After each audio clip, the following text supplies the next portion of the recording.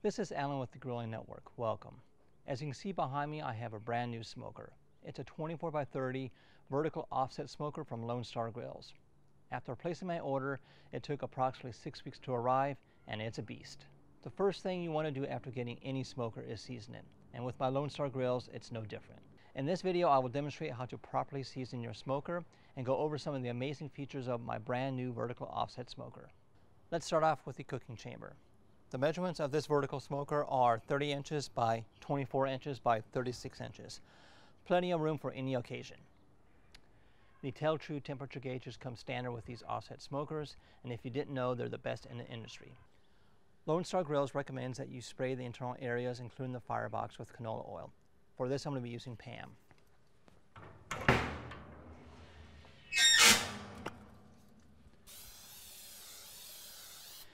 As you see here, this is going to make the job a whole lot easier, making sure that you get all the nooks and crannies of your grill. Now let's talk about the firebox. It's 24 inches by 24 inches, made out of 1/4 inch thick steel, so it's quite heavy. Again, make sure we spray all areas.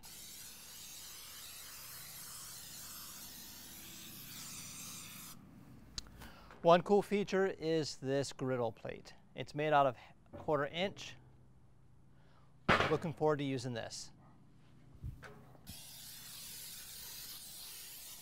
Another added bonus to this firebox is this grill grate. As you can see here, it's in the elevated position, but we could definitely lower it. This is going to be great for burgers and the infamous reverse sear. I'm highly impressed with this firebox. I've owned a couple offset smokers in the past, and nothing compares to this one. Again, cool touch handles and an easily adjustable vent for those low and slow cooks, or if you want hot and fast. And check this out. Here we have a 1/2 inch fire grate, and it comes with a lifetime warranty. No one does that. Let's finish spraying this off. We'll see you guys back soon. Now that I've sprayed all areas of my vertical offset smoker, it's time to fire this beast up. This should take roughly 20 minutes to get going. We'll see you guys back soon. As I mentioned, we are using a full chimney of charcoal. This is Kingsford briquettes.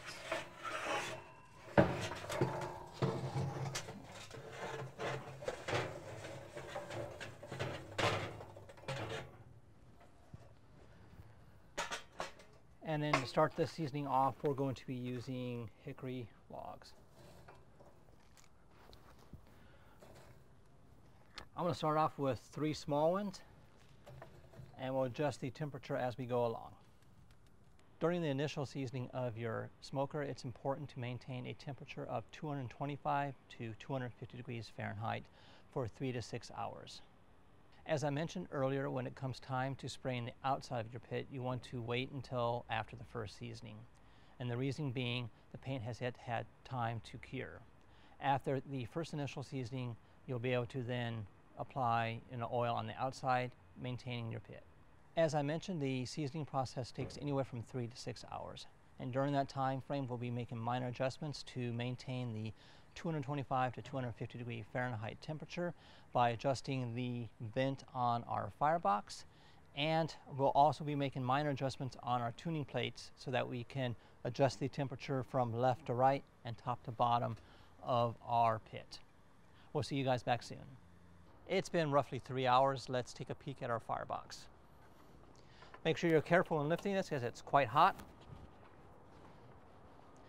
The griddle is gone jet black, and as you can see, the seasoning is starting to take on a nice dark color and will get darker over time. Let's take a look inside the cooking chamber. And the inside is looking quite dark as well. This thing is holding temp very well. I've been adjusting the tuning plates to make sure that we have an even distribution from right to left and from bottom to top. This thing is holding its temperature rock solid. Every on the hour, I've been adding a split of wood to keep the temperature at 250. We'll check back in about 3 more hours and we'll show you the final process. It's been 6 hours and our seasoning is done. This thing ran like a dream. Once you have everything dialed in, it couldn't be any easier. As you can see, the door of the firebox is jet black. The lid of the firebox is getting there. The griddle plate is also jet black, just like cast iron. The inside of our pit is also getting much darker, and the more times you use it, the darker it will get. I am really chomping at the bit to put this thing to use and looking forward to using it on my first cook. If you guys like this video, make sure you guys leave comments below, hit that like button, that bell icon, and make sure you check out Lonestargrillz. They have phenomenal products. And until next time, guys, we'll see you then.